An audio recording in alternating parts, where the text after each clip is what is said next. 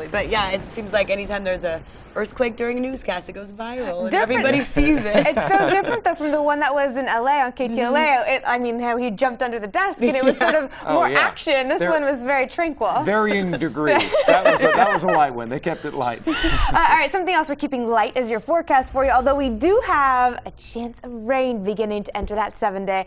For today, when you looked out over toward Del Mar, it was awfully gray. The clouds actually reappeared. We were looking at those clouds forecasting to thicken up a tad, and with that, producing the chance of some thunderstorms to roll through probably within the next 12 to 36 hours. Today out over toward Escondido, 83 degrees. I had forecasted 84 for inland locations, so just off there around 1. Those clouds are beginning to move back on in. Temperature-wise, I'm still feeling comfortable. Chula Vista in the upper 60s at 67. Oceanside now sitting at around 70 degrees. San Diego's also dealing with plenty of warmth in downtown, looking at around 69. Noticing our winds 5 miles per hour. Today they did gust close to that 15-mile-per-hour range. Tomorrow should be 10. Except out over toward the mountain and deserts, you could again see your winds up to around 20 miles per hour. In the tropics, this is where the action really is.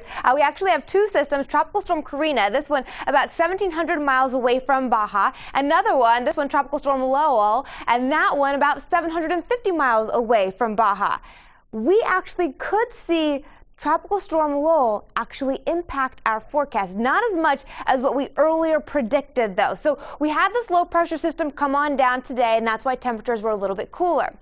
We thought that the moisture was going to actually be right on time for that low pressure system to swing on through, and with that energy, produce a good chance for some thunderstorms. We're backing off on that energy, or on the timing of the moisture, just a little bit. So although we are going to get the low to arrive tomorrow, 10 to 20% chance of rain because it will be fairly moisture starved. By the time this tropical storm gets close enough to the southwest, that low will already be gone and that moisture is going to skip on over to our south and then maybe enter out over toward Arizona again. So your rain cloud forecast tomorrow morning at about 7 a.m.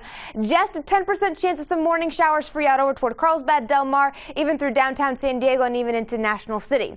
The clouds are going to break away for the most part at around noon. Inland areas, beautiful for you in Alpine, Ramona, and even into Fallbrook.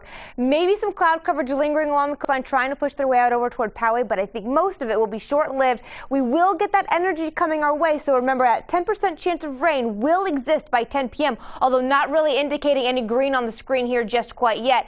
We'll wait for that moisture really to begin to arrive as we head through Thursday. However, it looks like the culprit, that storm system, will try to nudge its way on out, so it might just miss it. Just barely miss it, so that at 9 a.m. just waking up to a few clouds along the coastline. If there is any chance of rain on Thursday, that's actually going to be out over toward the mountain and desert communities, probably around 11 a.m. You can see a little bit of green there for Palm Springs, entering out over toward Borrego most likely, and even into Julian.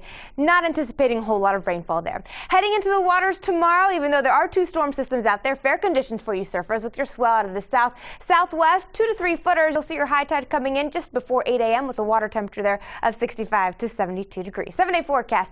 75 degrees tomorrow, that 10% chance of rain jumping up to 78 Thursday. That will be above average as we lose the clouds.